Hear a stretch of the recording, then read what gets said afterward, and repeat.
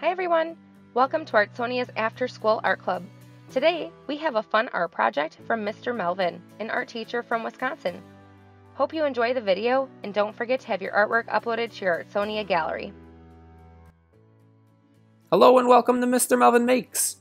Today I'm going to be working on a portrait looking up, and I'm going to be making a sort of 4th of July themed self-portrait. For my drawing today, I'm going to need a pencil and eraser. I'm going to be using crayons for color and Sharpie for outline.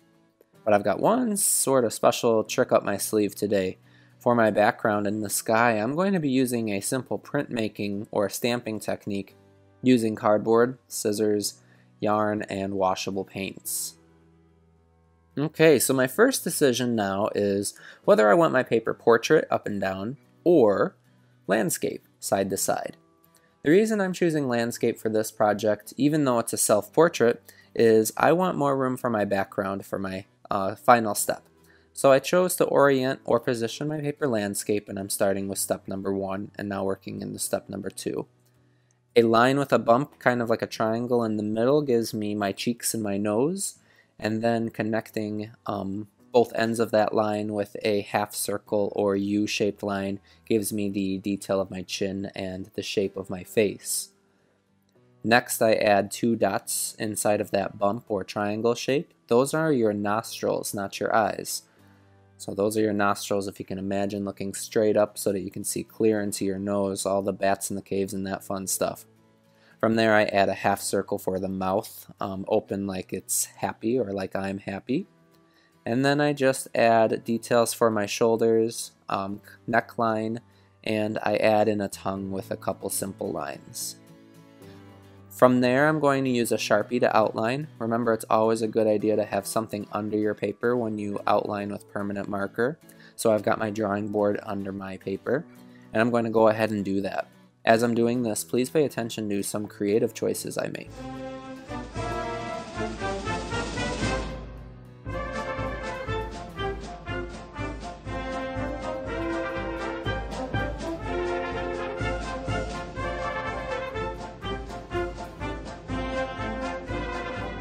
Alright, as I finish this up, I want to talk about some choices I made and how you can think about choices you'll make as you make your looking up portrait as well.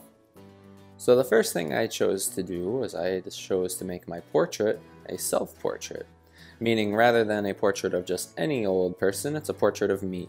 Makes it a little bit more personal, a little bit more special that way. You could still do a portrait of a friend, family member, teacher, anyone you care about, or you can draw yourself.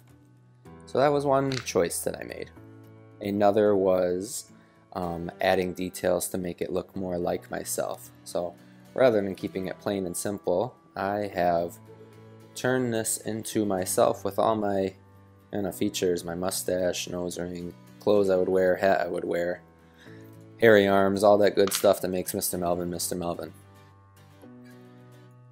In your drawing, remember that you have ultimate choice of your background and everything else. So I'm going to go forward and make this a beautiful sky filled with fireworks, but you might decide to make your sky a little bit different. Perhaps your portrait is looking up at just simple stars. It's a simple stargazer. That could be a beautiful picture. Maybe your portrait is looking up at an alien who is abducting them. That could be a really cool, creative picture. Think about what you want your person looking up to the skies at. I'm thinking about the 4th of July. You might see that in my outfit here. So I'm going to fill my sky with fireworks. And the way I'm going to do that is I'm going to use cardboard, yarn, and paint to actually do a pretty simple printmaking technique and stamp a pattern across the sky. If you have those supplies at home or could get them easily, it would be great for you to try it, follow along with me. Otherwise, know you can finish any picture however you want. Paint the rest, color the rest with crayons, your choice. I want you to pay attention here. Just one final word before I get started on my sky. I took the time to add in some color blending from light blue to blue-violet to black.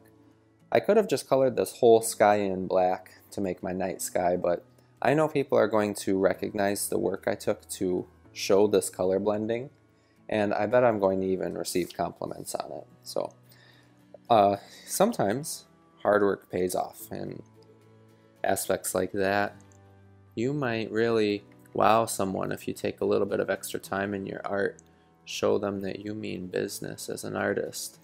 And I know that you do because I believe in you. So there we have it. That is me. That is my self-portrait.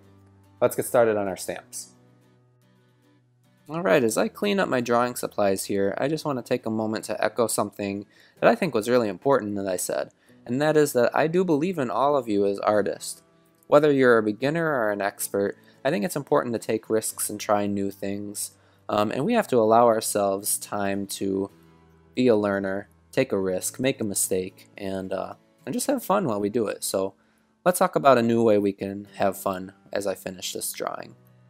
I'm going to use this cardboard here to make a simple stamp as a printmaking technique.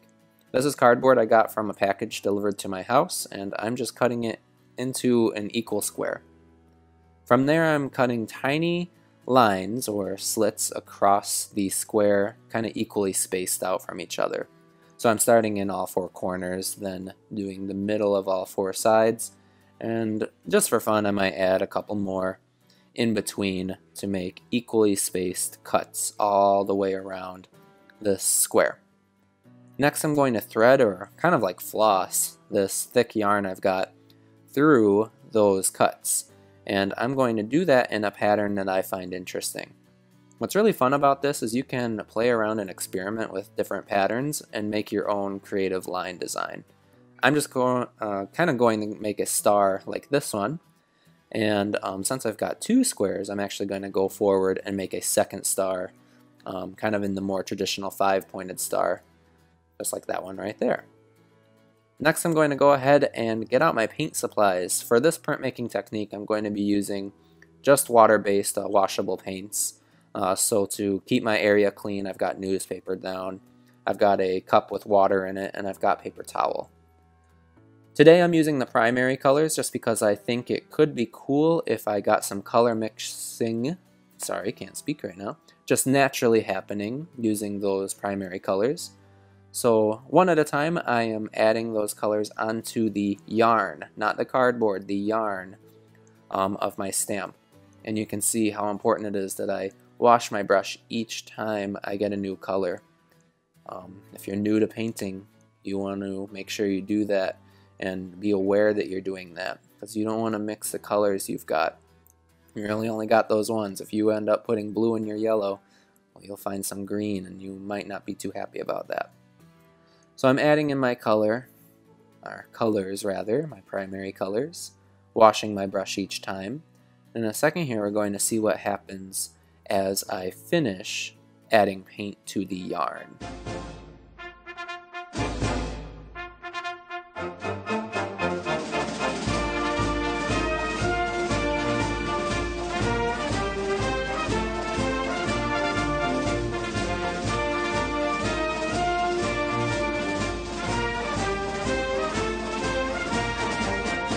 Oh, did you see that? As I pressed my stamp onto the paper, the paint on the yarn transferred the design onto the paper. This is a simple but really fun printmaking technique that I would call stamping.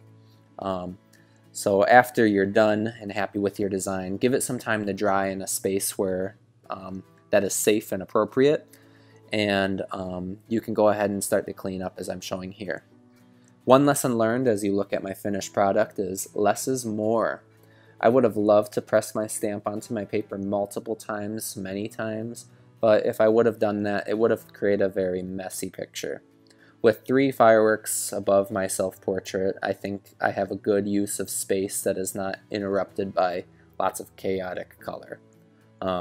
So I'm really happy with how it turned out, even though I would have loved to have made more stamps. If you were able to follow along with me and had the supplies at home, know that you can save those for another time. Take the yarn off the cardboard and let it dry somewhere else, and keep it in mind in case you want to do stamping like this again in your own creative way. I'd love to see what you came up with today as you followed along with Mr. Melvin Makes. If you were just watching to enjoy, then I hope you enjoyed, and take care.